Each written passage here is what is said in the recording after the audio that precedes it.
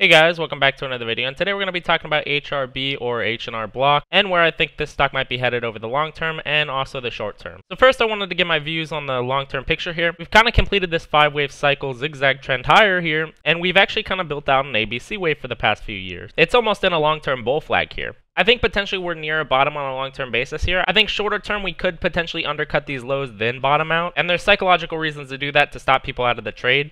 So longer term, I actually believe we're coming very close to a bottom here, and you could potentially take a position soon. I think a great place to take a position would be against these lows here at this $10 level. If we see a break lower here on a short-term basis, I think you could buy against this $10 area, and you could put your stop below it. And potentially, I think longer term, we could see as high as the 161.8% extension of this bull flag here. And that 161.8% extension sits almost at about 55 a share. So you have an amazing risk reward trade here, even buying here and putting your stop versus that $10 level. You're only risking about 4 points for pretty close to 40 points. So that's a pretty great risk to reward. Longer term, I think this does take a while to play out. You might be waiting, something like about 10 years for this to make its move to that $55 area, but you could potentially make about 500% here, so it's pretty good. For 10 years, it's not something I would personally wait for because I can make a lot more just trading options or something like that on a short-term basis. If you are a long-term investor and you want to take a long-term position in the stock, I'd say you can definitely take a long-term position here and put your stop below this $10 level, and I think that could be a great trade. So on a short-term basis, the reason I think we could go lower is we've actually been building out a bit of a bear flag here. And we also had back-tested this pivot back here. So usually when you back-test a pivot, you're going to reject and then actually slide below these lows, and then the stock will bottom out and then reverse and break above this pivot.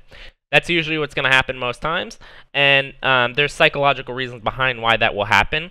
You have all this supply that comes in here at this previous pivot, and then we head back towards these lows, and then usually we break back below them. And that's to run all the long positions that are piled up on this move back to this pivot.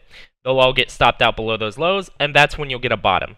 So where I think this bottom could potentially be, and even a longer term bottom here, I think. So I think the bottom could be around the 138.2 to 161.8% extension of its short-term bear flag here.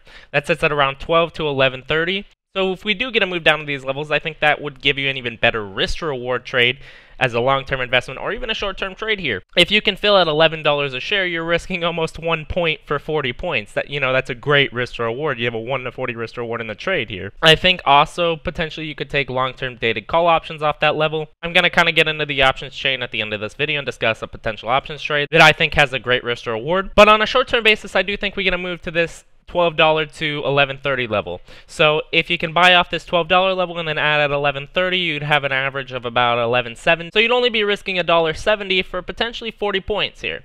So I would definitely put this in a long-term account. I think it's a great trade. I would wait for this $12 level at least first. I think there's a very high chance we see that level because it's in this bear flag.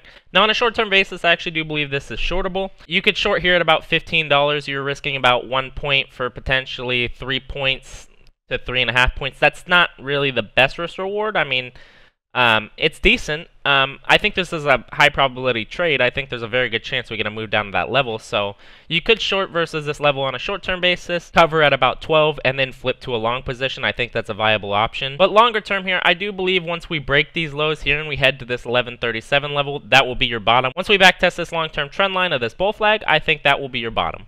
So yeah, I mean, that's kind of my views on this stock. Shorter term, I think you get a move to around that $11.30 to $12 area. Specifically, I think you get a move to the $11.30 area. I think there's a high chance we see that. And longer term, I think you could get a move to about 55 a share if you're willing to wait. And you have a great risk to reward in that trade. So yeah, that's kind of my views on the stock. Now, I did say I wanted to cover the options chain here before I ended the video, and that's what we're going to do. So a trade I really like here would be these January 2022 $25 calls. I think these offer a great risk reward. If you can fill on these under 50 cents, I think this offers a fantastic risk reward trade. I think there's a great chance we see previous all-time highs before 2022, where then we'd probably consolidate out and then make a push to about 55 a share.